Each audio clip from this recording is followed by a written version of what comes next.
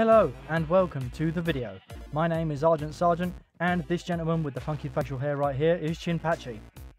This video in this wonderful idyllic location here is the third in a series on survival. I've created Survival Helper for the mutual entertainment and education of both you, the viewer, and myself, ArgentSargent, as I have not yet completed Minecraft in all my years on this earth. So with that in mind, I should hope there are a couple of useful little tidbits in it that you might find helpful. If you liked the video, or if you found it particularly educational in any way, I would love to hear from you. I'd very much like it if you liked it by pressing the like button, and if you want to learn more or join me on my journey, I would be honoured to have you join the ranks of my subscribers, all 13 of them. As I go through the video, if there's anything I miss out on or anything you didn't know before, I'd be interested to hear from you in the comments section as well. Now, I think that's quite enough of me walking into random things while asking you to like and subscribe to the video. Let's get straight down to business. Now, the eagle-eyed among you would have noticed that my outro sequence showed you me stumbling upon a little block that looks like this. Now, this is iron ore, and it is one of the most fantastic, useful materials in the game. And I shall tell you for why. It's a huge improvement on stone for a number of reasons, but in its current state, it's not actually that helpful to us at all. I mean, it looks alright, you could build stuff with it, but all the time you don't have a farm, the most useful thing you can do with it is smelt it. And it smelts down into ingots. And here's some I made earlier. Once you've got ingots in your inventory, you're able to make shears, helmets, breastplates, leggings, boots, blocks, minecarts, nuggets, cauldrons, buckets, bars, pressure plates, doors, and trapdoors. Once you get some nuggets, you can then make chains, you can make ingots out of nuggets, and if you grab a torch, you can make lanterns, which are quite cute, though rather expensive for what they are. Far more importantly than that, however, they can be used as a substitute for cobblestone when manufacturing tools. There are a multitude of things that iron ingots give you access to, and another one of those helpful things is the humble shield. So you can grab a shield, you can grab a chest plate, leggings, helmet, and boots. And that is a full set of armor. Dang it, I fell in the chicken hole. You can equip your armor in one of two ways that I'm aware of. The first one is simply open your inventory and put them in the relevant slot. Or you can hold it in your hand and right click. Boom, boom, boom, boom, and shield. With the shield in this hand, you'll be able to punch and block like so. But you can also move it over to the other hand by pressing F, or by picking it up and putting it in the appropriate slot on your character. Using the right mouse button, you can then block. This allows you to block incoming arrows as well as attacks, and it also absorbs some of the blast damage from creepers. Fantastic, we are now armoured, we have better protection against the monsters. I'm also going to manufacture myself an iron pickaxe. I won't use all my ingots on pickaxes though, because I can still keep making stone ones all the time. I don't have an infinite source of iron. So stocking up a little bit on these useful tools, and because I have got a good amount, I will make myself a sword. So once we've got all this gear, what is it that we're going to be doing with it? Well, we're going to be going caving. I've already done a little bit of it, that's how I was able to get all that iron. But, excuse me, I'm just dealing with this fella. The premise of caving is effectively that you are going into open ravines such as this in order to mine out valuable resources that you can use later. Already we can see there's some more iron down there, and just down in that spot over there, that is some gold and more iron on the right there. It's much easier to stumble upon vast quantities of this stuff when you go into a cave like this one. We find coal, we can find iron, we can find that gold we spotted earlier, but if you go deeper and deeper and deeper down, you can find some even more useful and rare stuff. Right, see this stuff here? We try to avoid that. I personally like to just get a couple of blocks handy and make sure that it's blocked off so that I can't just walk straight into it. That's lava. It will burn you alive and you will die. And if your items land in it, they will be gone as well. Goodness, that's a lot of creepers. Jeepers creepers. I've already been down this far. So it turns out I have to go deeper. Okay. As I go down and descend deeper and deeper and deeper, you will observe that I'm placing my torches on the right. Now, the reason for this is because if I turn around and go back the other way, they're on the left. I always know whether or not I'm going deeper into the cave or whether or not I'm making my way out. Really useful system of navigation. Definitely recommend doing that. Creeper up there. Here he comes. Here comes another one. Oh my goodness. The issue about caverns like this is that they do get a bit risky to try and traverse, because there are lots of blind spots and monsters can come at you from lots of different directions. And it's a very stressful time sometimes. Now, if you like to play in peaceful like I used to, and I really wouldn't blame you, then you won't have this problem. You'll just get to explore nice and freely, and you can feel relaxed and not feel terribly threatened. I, however, like to live dangerously. Now, here's some gold. If you try and break that with a stone pickaxe, it will break the block, but you won't harvest any gold. That is total wasted effort. You need an iron pick in order to get gold ore. Now, what I'm doing here is I'm doing the classic cave exploration, kill the monsters you run into, pick up whatever ores you find, and then go back to the surface to play with the new toys that you're able to make as a result. But I'm also going to try and talk you through some basic caving etiquette, particularly in regards to hazards like this. You see this particle effect here. Your computer might not have the processing power to create that, so it's always worth watching out for the change in texture between stone and gravel. If you place a torch on the side of gravel here, it will force all of this to update and it will suddenly start to fall like that. So it's more the act of removing the torch that does that. My mistake. There we go. And if you're underneath it when that happens, you will suffocate and you might die. So let's keep going deeper. Iron, coal, more importantly, that blue stuff. This blue stuff is lapis. Lapis lazuli, lapis lazuli. It's got a Z in it. I'm not sure what the proper pronunciation is. However, it's pretty. It's a gorgeous colour. And it's useful, believe it or not, like many of the things you'll stumble upon down in caves that aren't stone.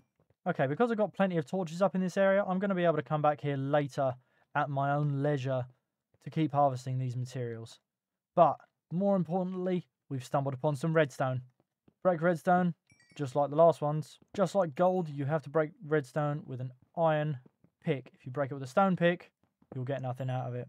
Fantastic. So in our journey down here so far, we have managed to get hold of 38 lapis, 12 redstone, 30 coal, 16 gold ore, and another 18 iron ore. And I haven't even picked up everything I've seen in terms of iron.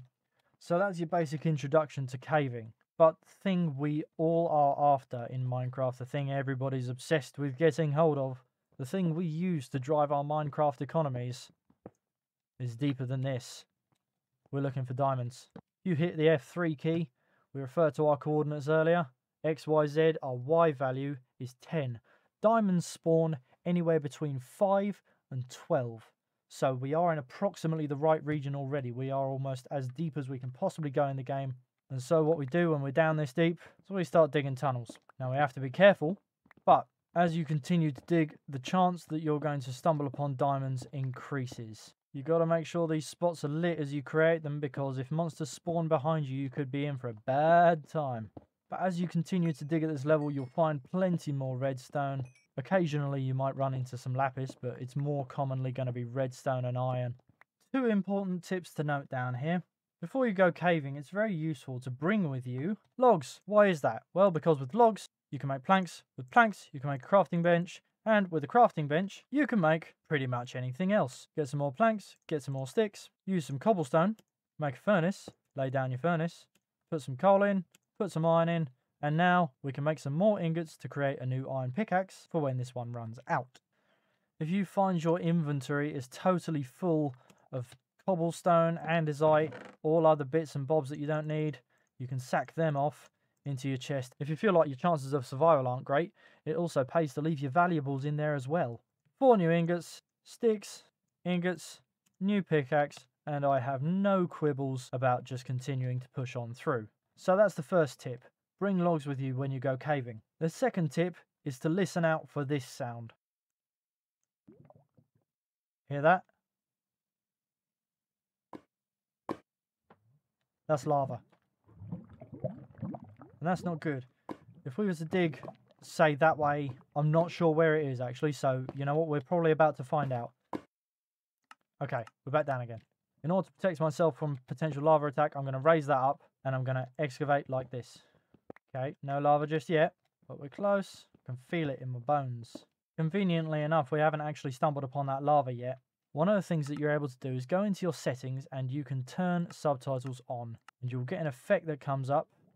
There's lava pops. And you'll see an arrow. Here it is. So that is the direction. See? If I turn left, that arrow goes away. So the lava's over here. So if I keep digging this way, in all likelihood I will find it. Okay, so it's both on the left and right of me, which makes me inclined to suggest it's either directly beneath, which is unlikely due to how low we are, or more likely above.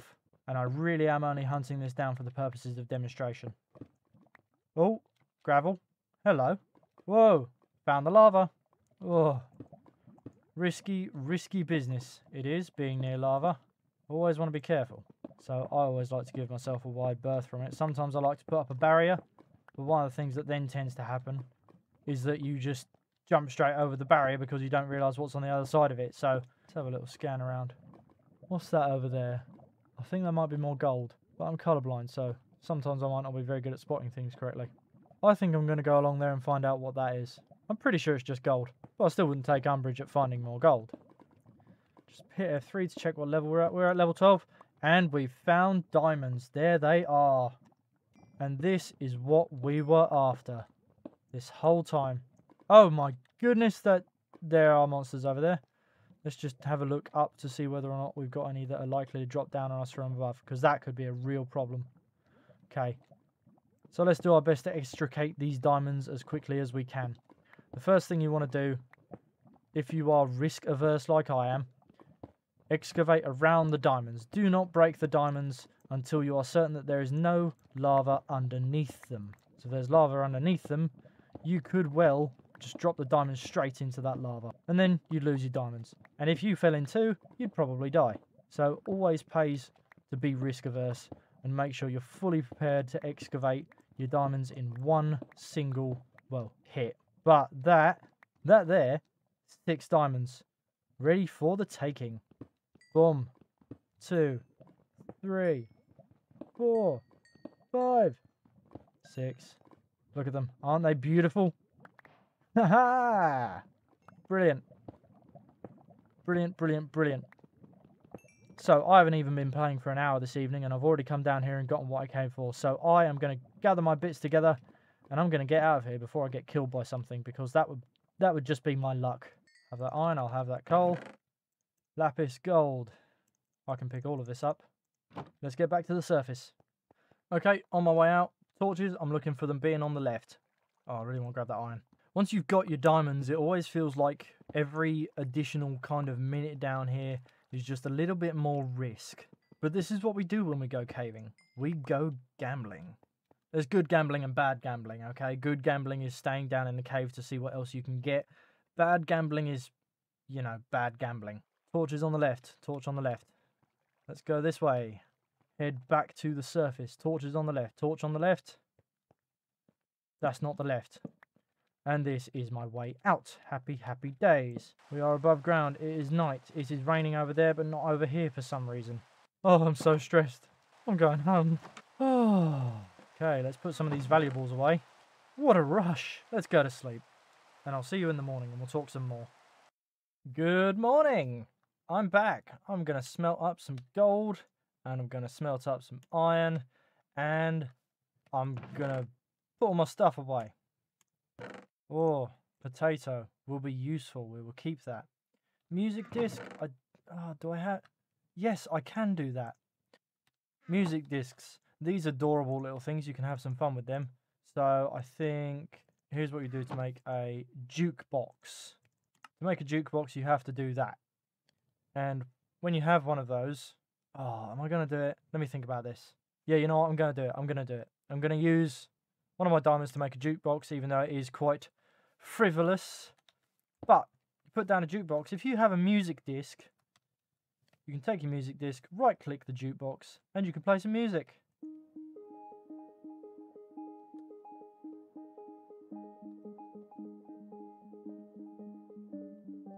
This is my jam. Oh, it's cute. I like the way that bass behaves. It's pretty. It's a lovely scintillating sound, isn't it? Well, it's a really pretty piece of music, but I'm just going to make it go away so I can actually get on with recording. Okay, the time has come. I am going to make a diamond pickaxe. There it is. You don't get an achievement for it, but we've got one now. And now there's something very important that we have to go and do with it. But first, I'm turning my subtitles off. Let's go this way. I'm just going to very quickly grab a bucket or two. Eventually, if you hammered away at obsidian with a stone pickaxe or an iron pickaxe for long enough, you would break it. However, you would not harvest anything. In order to harvest obsidian, you need a diamond pickaxe. You need to stand there and wait for absolutely ages to get it. But you'll get it. Now I need 3 blocks of it. That's 2 blocks. And that's 3 blocks. What do I need those for? Well, I'll gather up this lava and I'll tell you. Also, very pleasingly, just stumbled upon a little gold block here. How cute is that? Hey, hey. I'm going to get back in my boat and then we're going to go home again.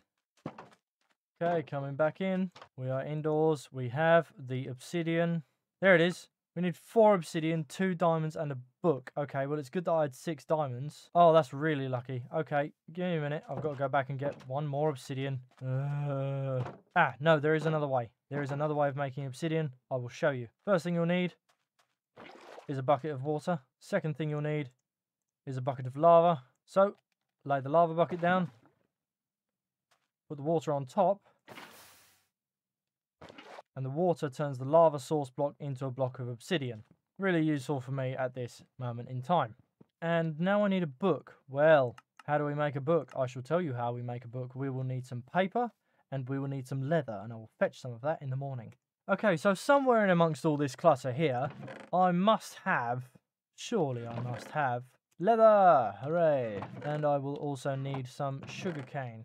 Why do I need these things? I shall show you. You see, sugarcane, when you put it in this arrangement here, turns into paper. And if you take some paper and some leather, you can make books. I'm going to need a lot of books. I don't need just the one of them. I will need a multitude. There's your enchanting table. And I'm sure you don't have to be a genius to figure out what this does. Embarrassingly enough, I'm still in a dirt hut with my enchanting table. So at some point in the very near future, I'm going to have to take the time to actually build a little bit of a base here. But I'm quite excited about that idea. But for the time being, I am going to pop the enchanting table down, say, here. And we're going to look at it. Now, see that little shape there? You might recognize that from earlier. Normally comes in blue. Lapis lazuli. So, what do you do with an enchanting table? Well, you go up to it, you right-click it, you open it up, and you put an item in here. And then you put lapis in there. And this allows you to enchant that item. You can spend this number of levels to enchant the item. And you can see we can make efficiency 1, we can make efficiency 1, we can make unbreaking 1, and that will provide bonuses to the efficiency, i.e. the speed at which the pickaxe tears through things, or unbreaking, which will be the durability of it. However, these enchantments aren't actually that powerful, so we need to beef them up. How do we do that? We use more books. In order to get optimal enchanting, you will need 15 bookshelves around our enchanting desk. Bookshelves look like this. But they are kind of difficult to make unless you've got the appropriate farms. We've got a sugarcane farm out the back with plenty of sugarcane in it. The hard part to get hold of is the leather, but thankfully we've got some cows handy as well. So I am going to have to go and do the necessary, take down some more sugarcane. I'm not going to need to take down some more sugarcane, but I am going to need to get some more leather.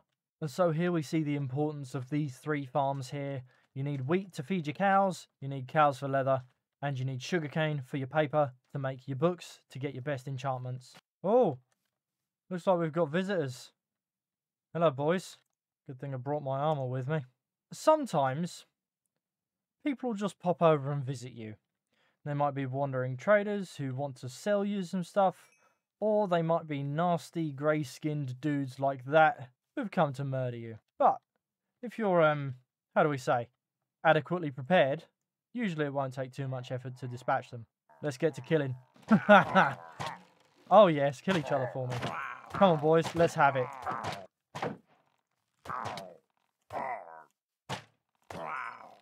Well, game over for those dudes. Now, normally when you deal with guys like that, they'll give you some kind of ominous banner like this one. or that one. I'm pretty sure they always look like this. A fun thing I like to do with these is put them on the front of my shield. Put them both together, and you put the banner on it. I think it looks pretty neat. But the other thing they will do to you, if you look in the top right corner of the screen there, they curse you, in a manner of speaking. That bad omen there. All the while that's active, if you're not adequately prepared with weapons and stuff like that, do not go near a village. You will have a bad time. Because what will then happen is that a load of them will land upon the village, and you will have to defend the village. Otherwise, everybody in there, including yourself, will die, and a bad time will be had by all involved. Back to work. Okay, so let's do a little bit of simple maths. We need 15 of these suckers. Each one of them is comprised of 3 books, which means we need 45 books, which is comprised of 1 leather and 3 paper, which is 3 bits of sugarcane. So we need 45 bits of leather, and we need 135 sugarcane. The sugarcane is easy to take care of. We've only got 19 leather at the moment though. So I'm going to have to keep working that cow farm for a little while just to make sure we get everything we need in terms of leather. So I'll be with you again once I've done that. Yeah, I think at this point an appropriate use of my time would probably be to wait for those cows to grow up and build something a little bit less, you know, shameful for a base. Let's get out of this dirt hut and into something a little bit more sophisticated. Okay, we are back and some changes have been made. Let's have a look around inside. I have added little wooden pressure plates here because when you step on those, it opens the gates and you can leave without having to right-click them to open and close them. You still have to right-click to open them in order to go in. When you leave, you can just walk straight out. The reason why I haven't put pressure plates on the outside here is because, obviously, if monsters come along, they can just stand on it and follow me in. Same story with these double doors here, in the same spot as they were prior, and these double doors here. We can step back in here, and I'll give you a nice little tour of the place. Here, we have an armor stand. Here, we have a couple of item frames. If you have an item in an item frame, you can right-click it to rotate it, which is kind of cute, or you can left-click it to pop the item out and pick it up. Really handy. If you have an item in your hand that you want to place in the item frame, you just point at it and right-click and it places it there. So, I have my shield, my sword, fantastic, and here I have an armor stand with all of my armor on it. I'm going to point my crosshair at the relevant piece of armor that I want to pick up, say the breastplate, right-click, and it goes into my inventory, point away from the armor stand, right click, and it equips. To replace it is the inverse. To craft an armor stand, you will need a smooth stone slab and 1, 2, 3, 4, 5, 6 sticks. How do you get smooth stone slabs? Well, it's easy. First, you have to smelt some cobblestone. Cobblestone smelts into stone. Boop. Once you have stone, what you have to do is you have to then put that in the furnace, and that will smelt down into smooth stone. You can make smooth stone slabs by just placing the 3 of them in a row like that and taking them. Item frames, you literally just pop them on the wall with a right click, put your items in them with a right click, like that. Armor stand, just pop it on the floor. It will face you when you place it down. So I want to add this kind of diagonal angle here. There it is. And then pop your armor on it like that. Doink. And that's fully kitted out. So if I ever want to go out hunting or caving, I can just pop that stuff off and put it straight on. Down here, I have all my chests. There's not a huge amount here, but it's a healthy amount. It should tide me over for a short while until I'm in a position to make a bigger, more schmancy base. Now, let's get back to the reason why I did this in the first place. Here is my enchanting bench. I'm very happy to have it at this kind of early stage in the game. What do I do with it? Well, I need to enchant weapons. We've already had a little bit of a talk through its capabilities. I'm going to need a few things to make the enchantments better though. I'm going to need some lapis, and I'm going to need a load of bookshelves, just like that one. How do I make those? Well, first, I need a load of planks, and then I need a load of paper. Place sugarcane in that row, you get paper. This should be more than enough books to make as many bookshelves as I'm going to need to get by. Going to take some more planks. And how many bookshelves can I make with this? I've got 68, so divide that through by 3 is nearly 23, so it's 22. Bang, 22 bookshelves, more than enough to get the highest level of enchanting available. All I have to do is just put them up. Oh, it's very glamorous already. That's 9 plus another 6. That's 15. That's the minimum you need to get your level 30 enchantments. So, now we're kitted out with our bookshelves. This looks fancy enough to be getting on with. Let's see what enchantments we can get. Here's the Lapis. Here's the diamond pick. Let's have a look. Pop that in there. Pop the Lapis in. And Fortune 3. Okay, so the Fortune enchantment is a good one to have, because what that means is that when you harvest things like Lapis, coal, redstone, emeralds, and more importantly diamonds, most importantly diamonds, when you break that block, it increases your chances of getting more of that item out of that ore block. So with the Fortune 3 enchantment, you can get anywhere between 1 and 4 diamonds. So I'm going to take that and see what else comes along with it. Shift and click. Unbreaking 3, Efficiency 4, and Fortune 3. That is a good diamond pickaxe. Very pleased with that for a first time around. You can enchant all sorts of stuff. I can even enchant books. Bane of Arthropods 4, Quick Charge 1, Bane of Arthropods 1. These are all enchantments that you can put on weapons. I'm going to make another couple of iron pickaxes. I'm going to enchant them. Efficiency 4 and Fortune 3 iron pickaxe. Can I have a Silk Touch one, please? I'm going to have to settle for this level 2 enchantment, which is Efficiency 2 and Unbreaking 2. Okay, this is a good combination. But I will enchant this third iron pick and see what I get. Efficiency 2. Okay, so I can just rock it through and dig that little bit quicker. I'm going to keep my paper, my books, my lapis in there. I'm going to keep my spruce planks. Go and knock up some more bread. Grab some torches. Put my gear on. I'm going to have a quick nap. And then I'm going caving again. I've got some more goodies to find. As I get going on another brave adventure, I will bid you adieu. Catch you in the next one. Hope you found this one educational, and I'd really love to hear from you in the comments. What is it that you've learned, if anything? What is it that you think I missed, if anything? Be good, and I'll see you in the next one. Thanks. Take care. Bye-bye.